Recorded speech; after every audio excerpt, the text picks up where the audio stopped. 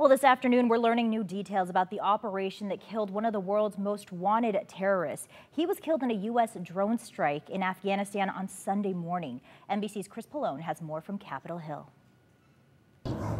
Newly released video shows smoke rising above a Kabul neighborhood around the time a missile strike killed the leader of al-Qaida. A senior administration official says a CIA drone fired 2 missiles at Ayman al-Zawahri as he stood on a balcony Sunday morning.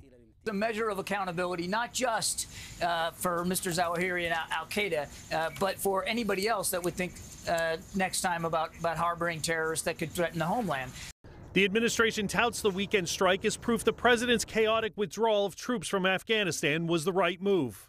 He said we would be able to continue to target and take out terrorists in Afghanistan without troops on the ground.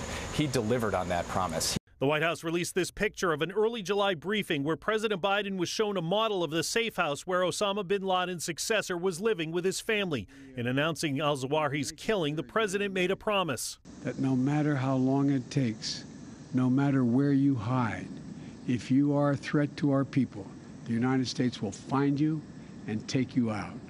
Now focus is on Afghanistan's Taliban government and questions of whether it knew al-Zawahri's location and intentions. The question is whether or not he was there as a way to reconstitute al-Qaeda's presence in Afghanistan and use it as a springboard to carry out terrorist operations. Some of the nation's top allies like Canada and Australia are praising the U.S. for killing one of the world's most notorious terrorists.